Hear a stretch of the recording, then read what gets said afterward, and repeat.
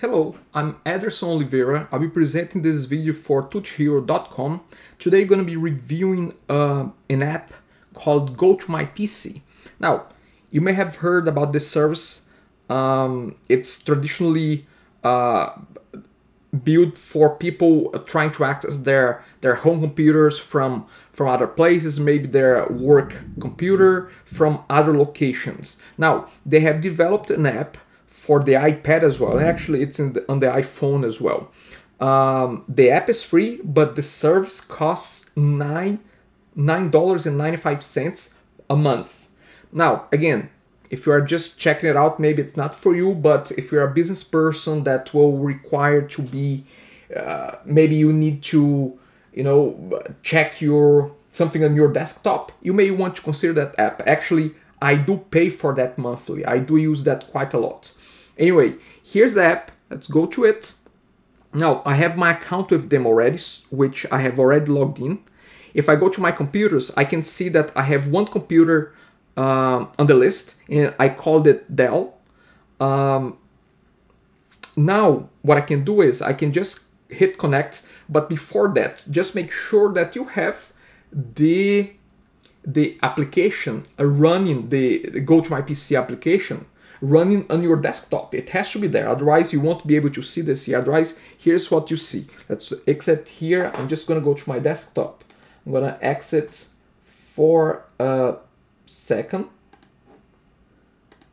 and if I go there, I should no longer be able to. Let's refresh this. See, it shows as offline because I have disabled in my desktop. Now, if I enable that again, okay, now I have it running on my desktop. If I refresh, it says connect. I'm gonna hit connect.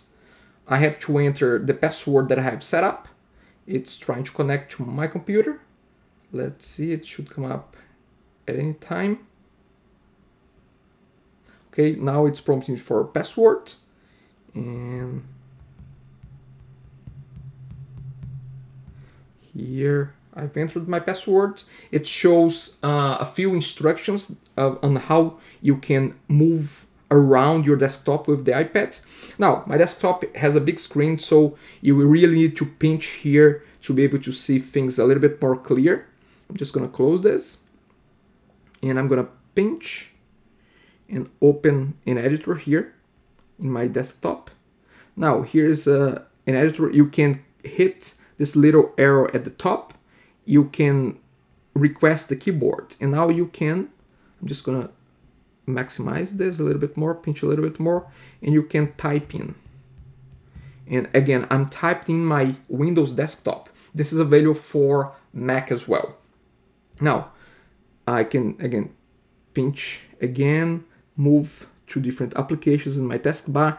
Again, because my monitor is has a big resolution, I have to keep pinching. So I wouldn't say that this is something that you want to be doing extensive work on it, but it's definitely an app that you can quickly reach out to your desktop and see if something there, maybe a document that you need to upload. Again, there are a few other options here. You can also request errors. You can see on my emails, I can just hit and see the arrows now going up, going down. And what else we have there? We have settings. So quite a nice app. I use it quite a lot when I'm on the run. And if I open here, okay, you see, but I have to pinch because the resolution gets a little bit on the way. And here's the pricing. GoToMyPc, $9.95 a month. Now, just to let you know, there are alternatives. I think there are free alternatives out there. You may want to do some research on that, but if you're a business guy, this is a good option. Okay, that's it for now. Quick review on GoToMyPc for the iPad. Thanks, bye.